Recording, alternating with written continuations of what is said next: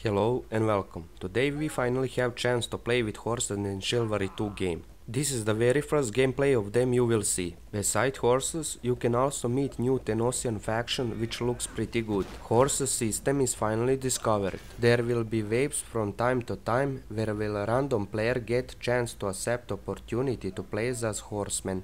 Waves will be between 10 and 14 rider from both sides. Horses will have lance on spawn, and the lance can have 3 strike before it get destroyed.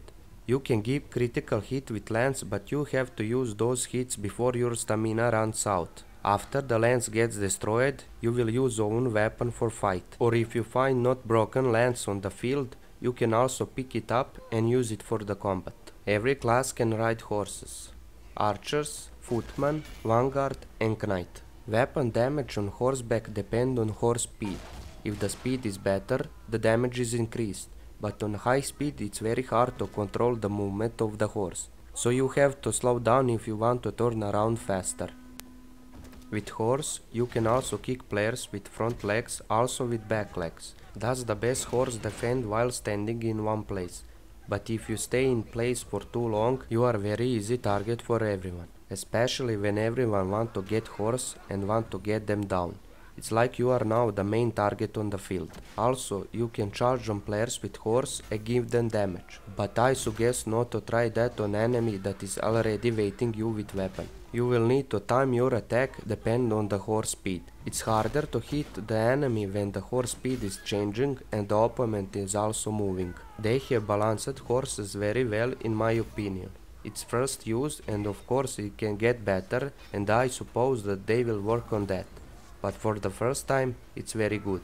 Also the horses can be used on a certain part of the map, depend on the team objective. Players can pick the horse on spawn place also if they miss the invitation for Chivalry wave. As far as I have seen, there are 2 spawn spots for the horses on the field, for each faction. But it would be very hard to get the horse since it's the main attraction at the moment. If you steal horse from the fallen enemy, the horse appearance will change to the rider's faction. Horse customization will be also added for every faction. As far as I have seen, there is no difference in the horse armor and health between faction. I have enjoyed my first time playing with a horse, and I hope that you have also found it entertaining. There are also several new maps that are called the Raising of Ascandir, the Bridge of Baldwin, Desert and the Charge of Ardenglade. The last 2 are team deathmatch. I would like to hear your opinion and what you have to say in comments below. How do you feel about new Tenosian faction?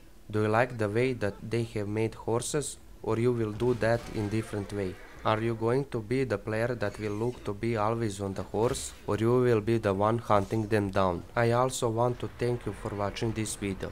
Support the channel by hitting that like and subscribe button. Until next video, see you in comments below.